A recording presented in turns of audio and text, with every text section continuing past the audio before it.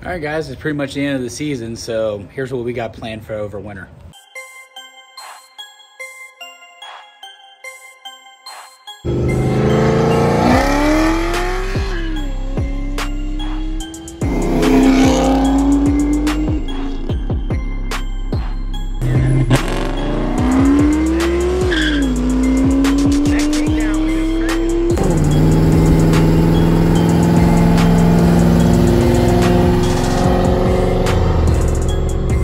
All right, so we have a few things planned. Number one, we're gonna try to get this thing a little bit lighter. I would like to see it in the 2,800 pound range. So we're gonna go pretty extreme. We're gonna do something that I normally would suggest against, but since I'm not gonna have a passenger seat in the car, I'm gonna be getting rid of the carpet, the sound deadening, headliner, the passenger seat, also the passenger side airbag. Once again, I don't normally condone that. I was gonna be like, okay, I'll swap out the driver's, steering wheel and whatnot, but I'd still like to have some safety feature in the vehicle. So I'm gonna keep the driver's airbag and driver's steering wheel.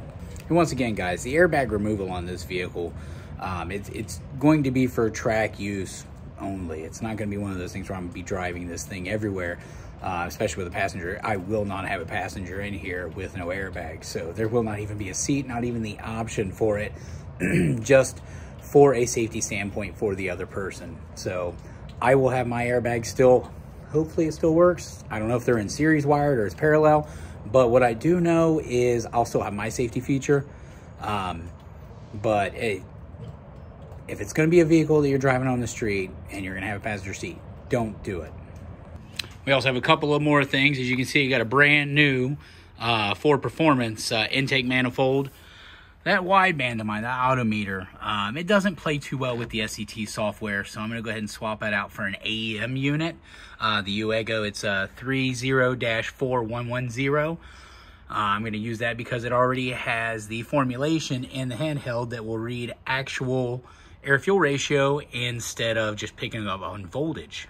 And now my main reason for doing that is the simple fact that I don't want to keep plugging in the voltage formula into the data logging table because it's confusing to me. I'm still learning how to tune.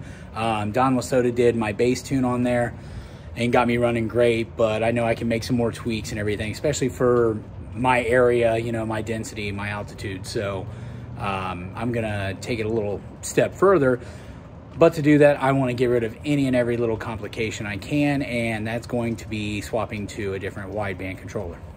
Also, yes, the torque converter will be going in the spring. The reason it hasn't been done yet is because behind this car, there is an engine and transmission already for my son's car that we're building right now. So I've got my hands pretty full. I've got a lot of irons in the fire around here. And with that being said, that's what we're up to over the winter time. Just getting everything prepped, making sure everything's good to go for next year. We're gonna take this thing out, have some real fun with it, try to get to the actual racetrack and unleash this thing. I really want to see what it does in A, and I've also got a 100-shot tune, so that's something else that's on the table after we get it running right in A. So don't forget to like and subscribe, and I can't wait for spring. I'm really kind of stoked. These next few months are gonna suck.